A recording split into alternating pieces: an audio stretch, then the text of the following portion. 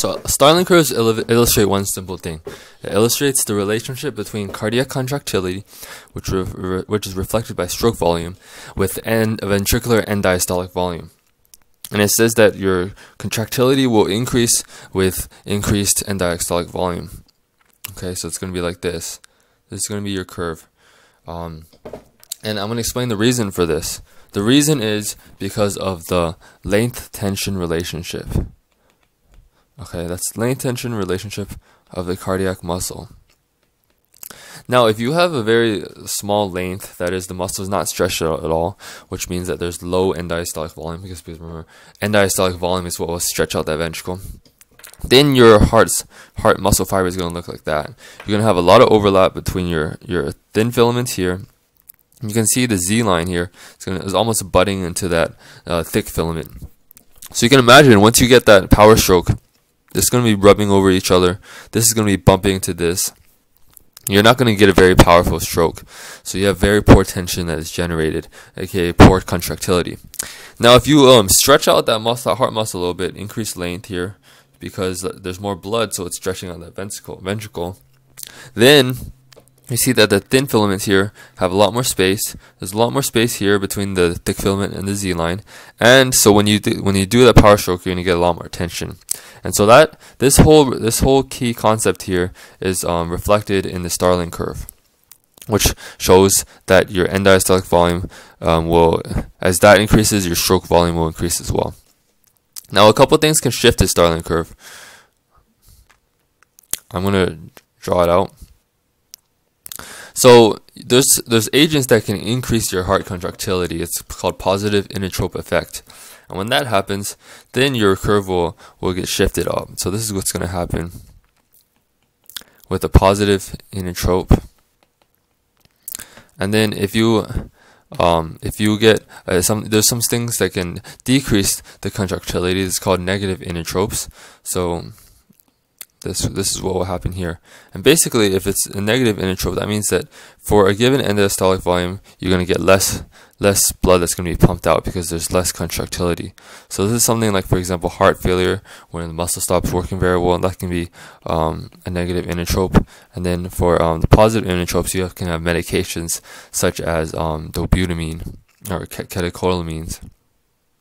So like norepinephrine, that can increase your inotrope effect.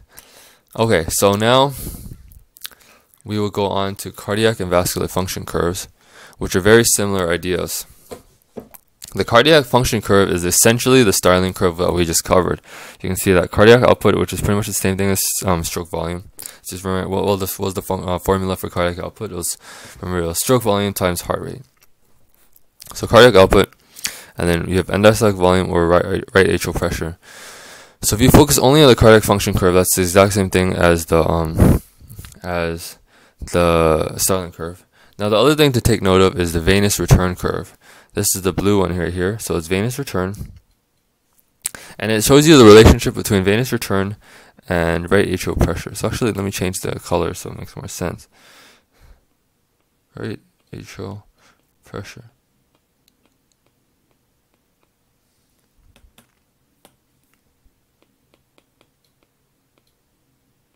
Okay. So the whole key point here is that venous return is higher when there's low atrial pressure. And why is that? Well, that goes over the key concept again of the flow equals the delta, the pressure gradient over the resistance. So when the right atrial pressure is lower, your pressure gradient is increased. Okay, the higher the pressure is, the less likely that venous return wants to go back to the right atrium.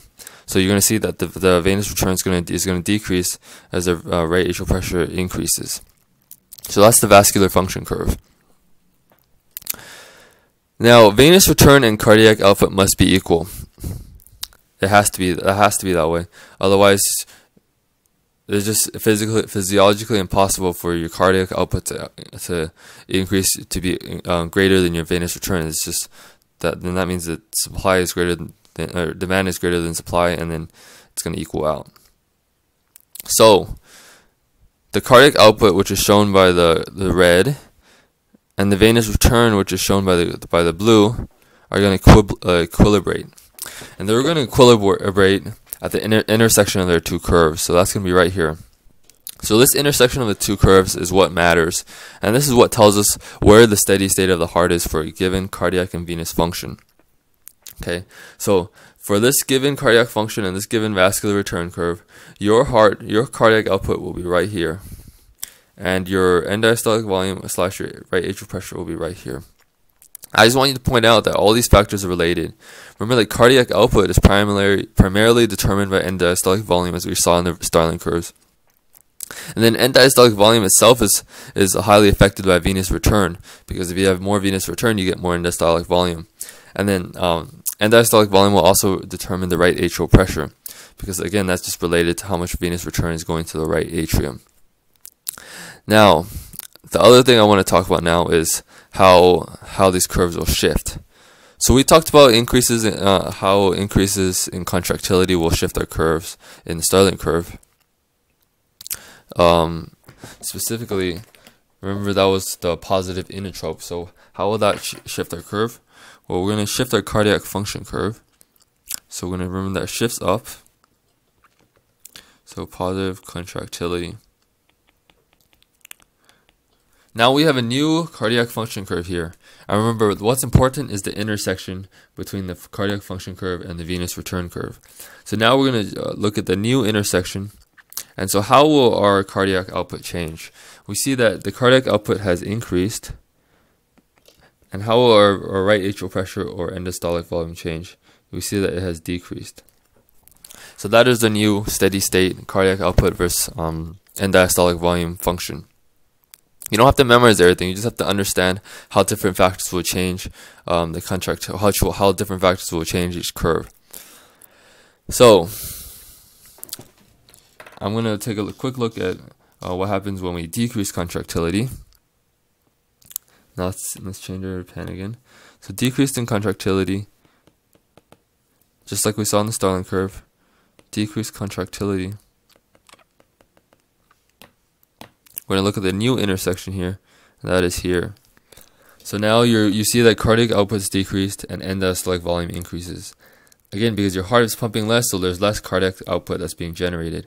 And because you're not pumping out enough, there's extra fluid in the heart that's just hanging out there. So end diastolic volume increases, there's more fluid, so right atrial pressure increases. It all makes perfect sense. If you know how to draw the Starling curve, you will understand it.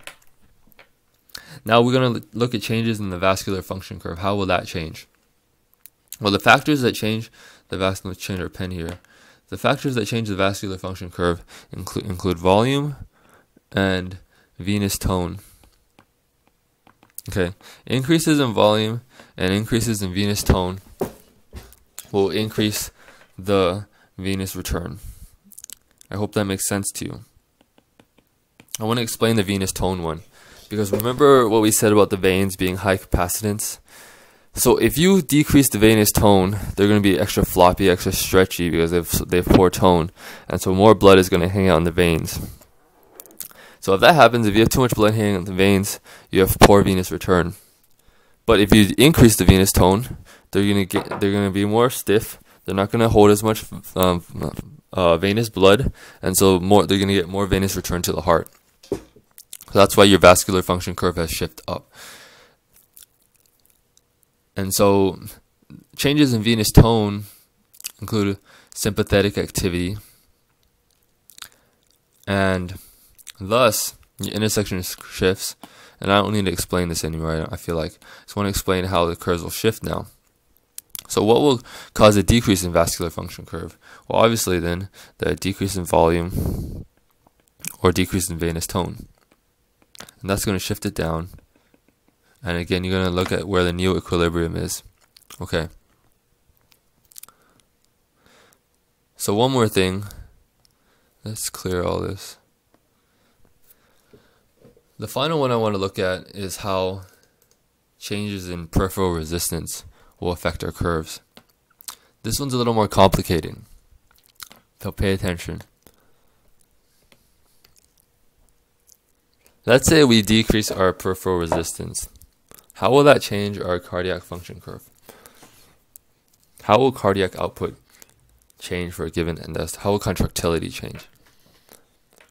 Well, decreased peripheral resistance means that you have decreased the afterload. So your cardiac function curve is going to increase because there's less resistance. There's less afterload resisting the heart from pumping. So you're going to pump out more. How's that going to change our venous return? Well, decreasing resistance is going to make it easier for blood to flow through arteries and veins all the way back to the heart. It's going to you're going to open up that highway. You're going to increase a lot of lanes, and so all that traffic is going to go down. You're going to have a lot more cars going through it for a certain amount of time. So your venous return will go down, will increase as well. As you can see here now, we have a new intersection. That is the intersection of the new venous return curve and the new cardiac function curve. So what changes will happen? Well, obviously your cardiac output has increased. And whether your end diastolic volume increases or decreases depends. It kind of just depends on how much each curve is changed. But the main thing here is that the cardiac output is increased. Now, if you increase the total peripheral resistance, you're going to get the exact opposite. Okay, so what's going to happen to the cardiac function curve? Remember that goes down because, okay, let's draw this out. This is decreased total peripheral resistance, increased total peripheral resistance. So cardiac output decreases because there's increased afterload. So your heart has to work harder. There's more resistance to its pumping. How will the venous return change? Well, now you just increase your traffic a lot. You decreased like 5 lanes on the highway. So now there's a lot more traffic. And so there's less venous return. So that shifts down.